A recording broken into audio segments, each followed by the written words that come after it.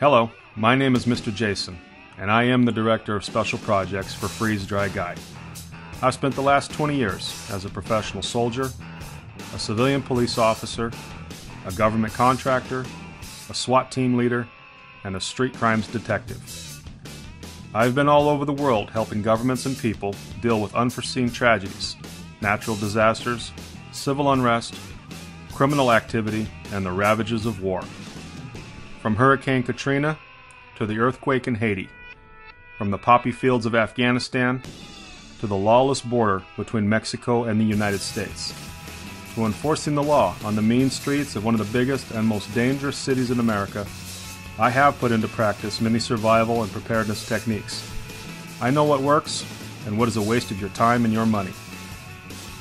With all my experience, I've come to understand one thing. No matter what the crisis is, you need to eat. If you are prepared with high-quality, nutritious, long-term storable food, water, and basic survival supplies, then regardless of what happens, you will have options. And in a crisis situation, options gives you the freedom to decide for yourself how to best govern your own life.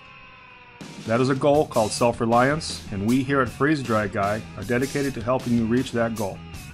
Welcome to Freeze Dry Guy TV.